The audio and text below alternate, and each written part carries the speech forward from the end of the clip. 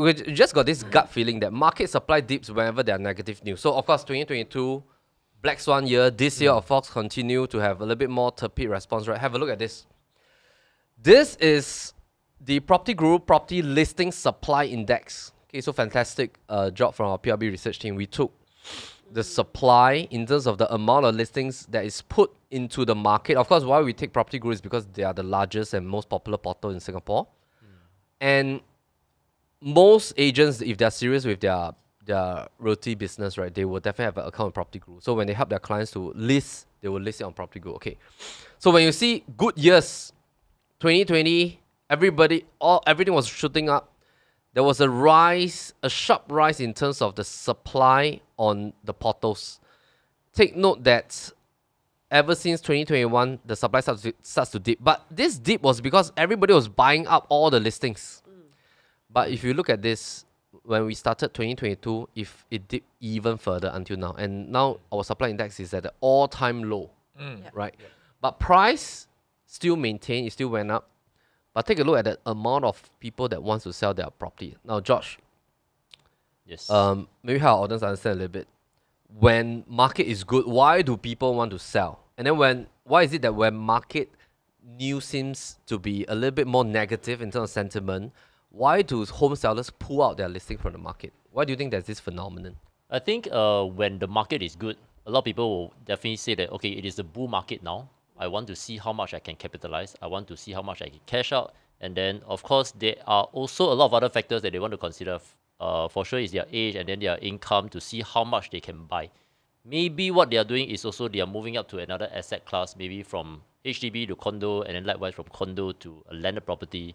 So I think naturally when the market is good and it's very buoyant, they will also want to take this opportunity to see how much they can cash out and then move into another asset class. Because when the market is good, that also means that their income should be very stable. And then this allows them to kind of, leverage and to move into another asset class.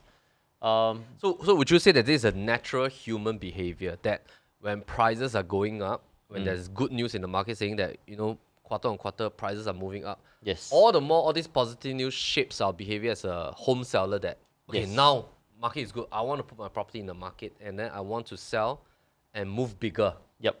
So that's a natural human instinct, right? Correct. Grace, what do you think? Is this a natural human instinct?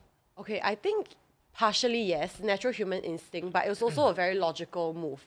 So it's like, okay, when you see the market, you hear positive news, and then the natural instinct is that, okay, I also want to be part of this real estate boom. Right? I also want to capitalize on the gains while prices are moving up, and then I will put my listing on the market. But when the news is, not so positive, maybe there are the sentiments of the market are not so good.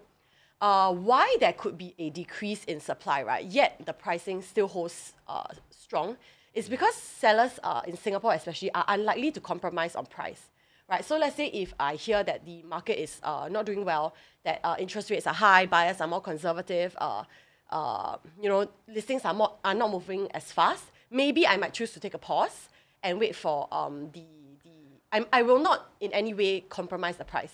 So I would sell my property for a lower price. Lower price just because the market sentiment is not that good. Yeah, that's why pricing still continues to hold strong, while maybe some sellers are taking like a pause. Right. So you are right. I totally agree with you because I think the natural human instinct is that when I see good news, it means that my perception of the market is that there's a lot of buying power in the market. Try to sell above valuation, take advantage of the buyer's sentiment, and hopefully with this, I cash out and then I can buy something else, or I buy bigger, I move bigger, right?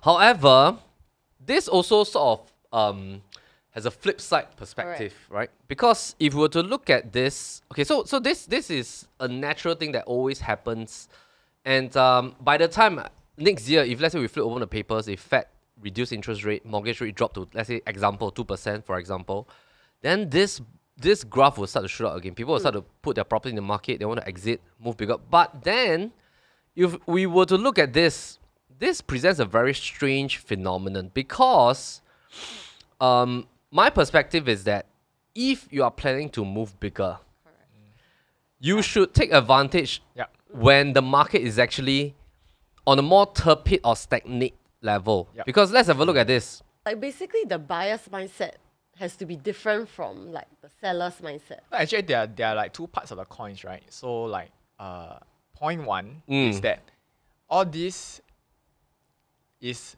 the market situation created the behavior. So that's one, right? So like a lot of times people go by the herd mentality, right? But if we want to have like the most optimized property decision, right, then we have to see how we can take advantage and go contrarian to what the general crowd behavior is. That's right. So I found the chart, right? So this one we just shared during our recent webinar. So you see, the contrarian mindset is that this particular client that came to us, he bought a new launch in 2008, and that new launch, that two-bedder, it was a huge two-bedder because it was before the 2013 era. He bought it at $1.8 million. He was 30 years old. 15 years later, today, he's in a huge dilemma because he's 45 years old, but he's doing very well as a professional. He's doing well because he wanted to move to a different property. And then his question to us is that, Melvin, should I sell my property? But if I were to sell today, it's only worth $1.6 million. And the dilemma comes because all of us, on a human perspective, we don't want to go for gatherings, right? When we meet our poly or GC friend or uni friend, and then they say, hey, I heard you recently sold a property. Then you don't want to tell them, oh, I lost 200,000. And this is like, I bought 15 years ago, 1.8 million. Now, 15 years later, I sold 1.6. And I haven't even covered my buyer stamp duty and bank interest. And you tell your friends that you sell at 1.6 million. And then, of course, my question to him is that, I asked him, why do you want to sell? So I would say that the contrarian mindset has to be activated when you look from a perspective of which season are you in. So this season, he is in a season that his ability to move to a landed home. So basically, when we go back to just on that chart, right, is that if he were only to put out his property later on in 2025, and let's say the market recovered, by the time the landed homes that he's aspiring to has also moved up, like maybe in a higher quantum leap to $5 million, and then he would have lost more. He would have covered back his 200,000, but he will lose another 500,000 for this landed home. So I think it really depends on the season, and the contrarian mindset has to be activated based on your current season. What do you think, Rong? Generally, my advice to my clients is to look at the bigger picture. In the sense that, don't just look at your individual holdings. Like for example, this property that you're holding on to, right? Has it been profitable or unprofitable? Right. Because you want to look at the bigger picture, right? Is if today I look at a loss, right? Do I stand to put myself in a better position for gain down the road? This is what we call by switching portfolio. Just switching basically your funds. So think of it like, if today you have bank account A and they are paying you less than 0.5% interest, and you know that another bank is going to come up with 3% interest, so it does make sense for you to do some switching in that kind of element.